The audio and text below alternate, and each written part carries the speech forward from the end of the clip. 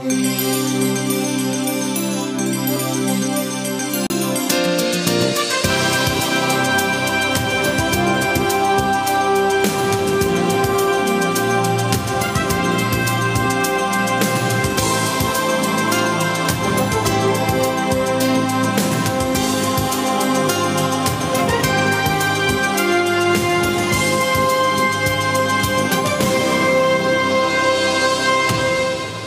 good afternoon and welcome, ladies and gentlemen, here at the Group Exhibit Hydrogen Fuel Cells and Batteries on Hannover Fair 2018.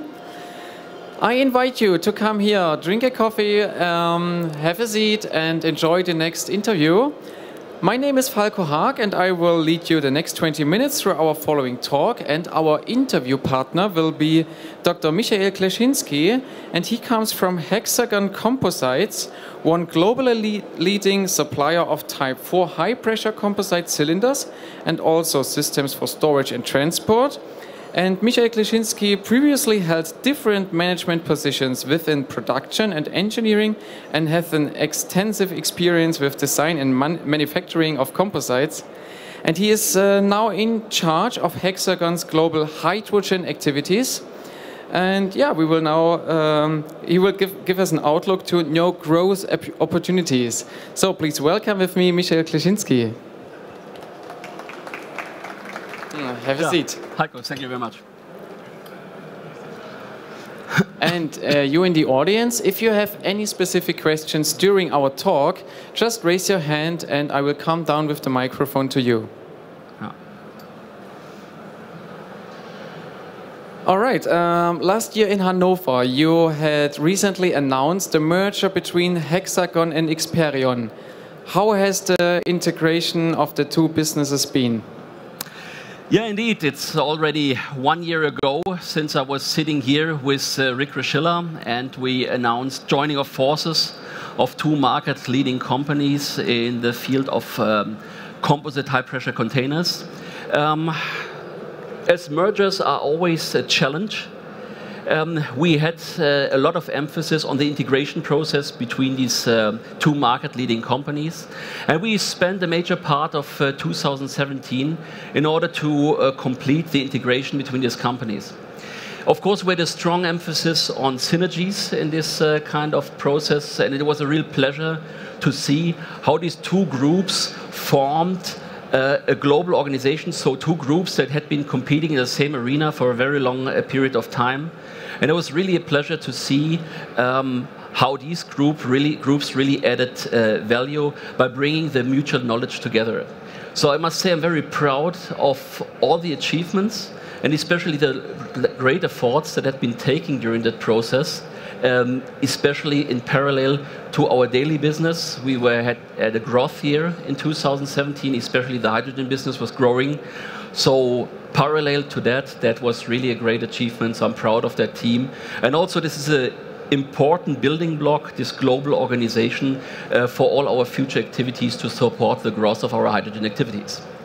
Yeah, that sounds like a successful merging. Yeah, we can really say that was a great success. And hydrogen is an essential energy carrier within decarbonized energy systems. Yeah. In how far do Hexagon's hydrogen activities contribute to the transition towards a low-carbon society now? Well, if you want to utilize hydrogen as an energy carrier for the decarbonization, you have to achieve two things. You need to be able to store hydrogen, and you need to be able to transport hydrogen. So we offer solutions for let's say a big variety of applications in that field. We offer solutions for the storage of gaseous hydrogen. So solutions for storage, especially at high and ultra-high pressures, so pressures up to 950 bar. We also offer solutions for the transport of hydrogen. Already by today, we are capable to transport 1,000 kilograms of hydrogen on one vehicle on the road. This is best in class. And last but not least, of course, we offer solutions for the onboard storage of hydrogen to be used as fuel in future mobility applications. So there we talk about pressure containments, lightweight pressure containments with operating pressures from 350 to 700 bar. All these solutions are based on our Type 4 lightweight composite cylinder technology. So these solutions are all built around these type of cylinders, so either to be used as cylinders or as complete solutions like transport solutions. So actually we are well connected along the whole, or we are addressing the whole value chain of hydrogen.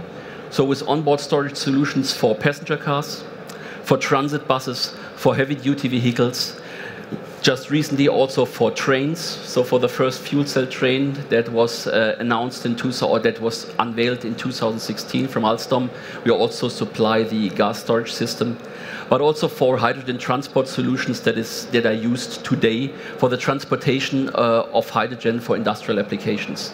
Furthermore, we also supply backup power solutions to be used, for example, for power generation in remote locations, to replace diesel generation, to replace by fuel cell power generation, and that to be driven by hydrogen. Yeah. I hear there is a lot of experience already in the company. That's great to hear. Yeah. And now the rapid increase in interest in various hydrogen applications could be now a growth potential for Hexagon. In which segments do you see the highest potential for your company in the next years? So we see a high growth potential in various fields of hydrogen storage and transportation. Of course, the big growth potential is onboard storage of hydrogen.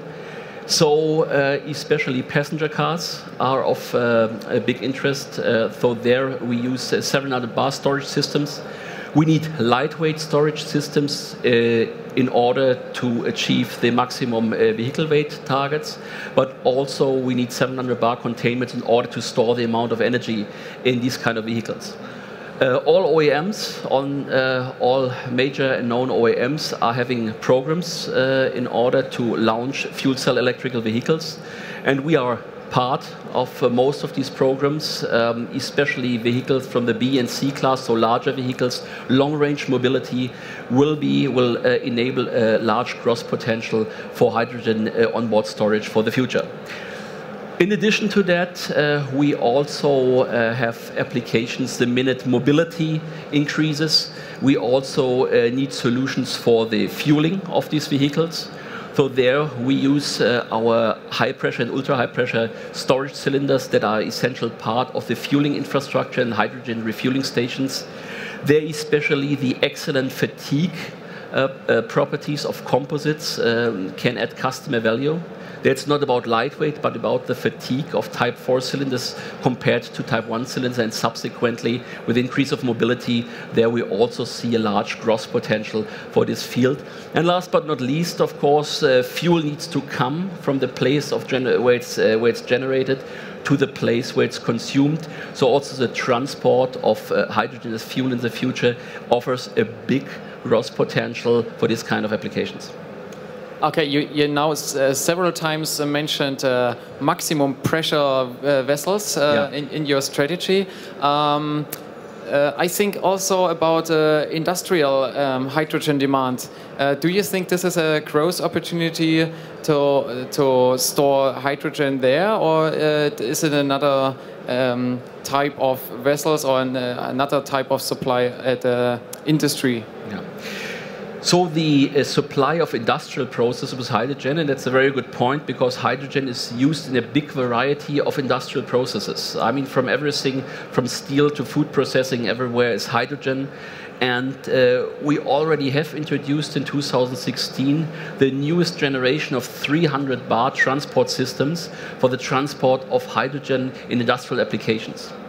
Comparing these applications or these solutions with the former solutions that had been used, so 200 bar transport solution based on steel cylinders, we could increase the payload of these vehicles already by the factor of nearly 5 in order to improve the transport of hydrogen for industrial use.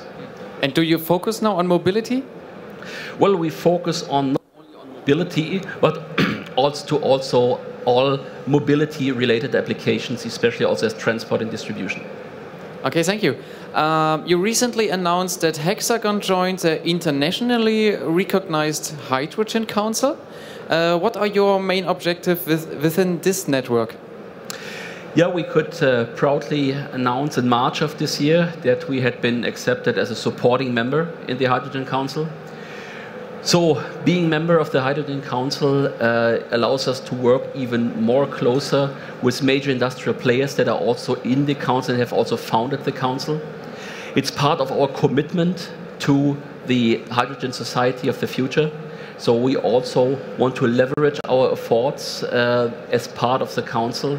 So there are still a lot of tasks to be solved towards politics, but also works towards the public, that hydrogen is recognized as that great part in the chain for the decarbonization in the future. So this is also where we can leverage our efforts in a different way compared to the efforts that we can take standalone.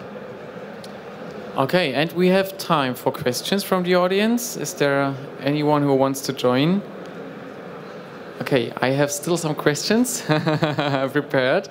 The emerging hydrogen market is now changing rapidly. And Hexagon, like all other global players, is facing competition. How do you react on this fast market development?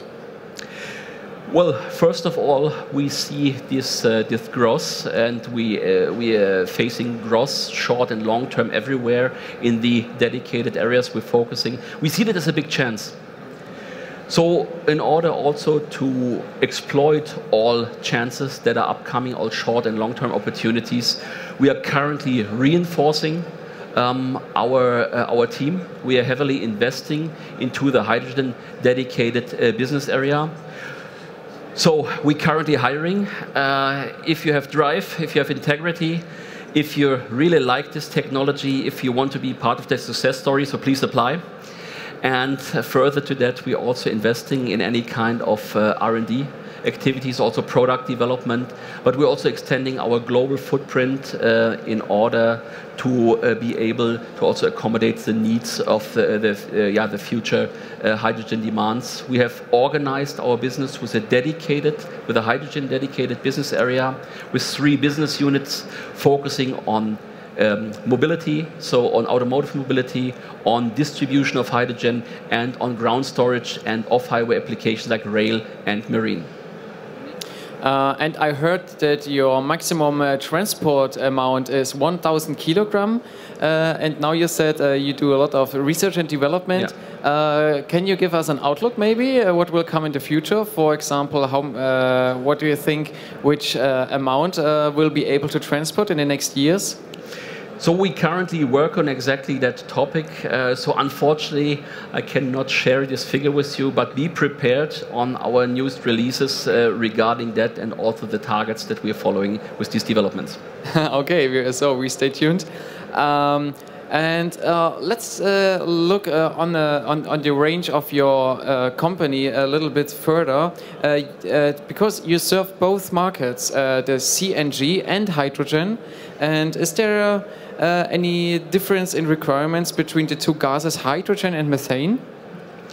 Yes, so first of all, methane, so compressed natural gas, is also an excellent way towards decarbonization. Maybe a completely underestimated fuel type. Already with fossil natural gas, we can reduce the carbon footprint by 20 to 30%. And with natural gas based on biomethane, we even can be carbon neutral or carbon negative. So this is also a great opportunity towards decarbonization and also a large field of our activities. We have several 100,000 natural gas containers in the field in various applications, light-duty vehicles, but also heavy-duty vehicles, buses, etc. And we are also expanding this business and also heavily working towards the legislation, towards the public recognition of this fuel, to also advocate for this very clean fuel, natural gas. Was there a question? No. Any questions up to this? I'm interested in the CNG a lot. Why do you think the share of CNG vehicles is so low in Germany? Well, it mostly comes down to two things. So one major thing is, of course, the infrastructure. Even if we have in Germany 900 natural gas fueling stations, this is still considered not to be sufficient. This is why we also appreciate that Volkswagen has taken the initiative to found the Industriekreis, so Industrial Council, to also work on that with a commitment to increase the fueling infrastructure to 2,000 stations in Germany, and we are also part of these activities to work also towards public legislation, etc., to facilitate these activities. And do you think this natural gas and hydrogen will now hand by hand together replace gasoline and diesel? Well, natural gas as well as hydrogen will take a much higher share in the future in the fuel mix of all kind of alternative and renewable based fuels in the future. So there will be place for both technologies, and we see a significant growth for both technologies for the future. Really interesting. Do you think that small fuel cell vehicles will have a real potential at the moment for a mass market, or what is necessary to reach this market maturity? Well, we're still working on the technology to also further develop on the storage side. So the storage system is still also a significant share of the cost in a fuel cell vehicle. Therefore, there will be a certain market for this vehicle. It will be challenging for very small vehicles, the vehicle of the so-called A and B class, to introduce this kind of technologies. But for vehicles from the C class and ranging on, we see a significant potential and share. All right, great. Yeah, I think this was really a right range about the mobility sector and about the growth opportunities now for the pressure vessels. Thank you very much for joining me here for this interview. Thank you very much in the audience. And who is interested in further talks can visit Dr. Kleschinski at his booth number B60, which is just there in front of the information. Yeah, and I wish you a nice day. Yeah, thanks, Mr. Kleschinski. Thank you very much.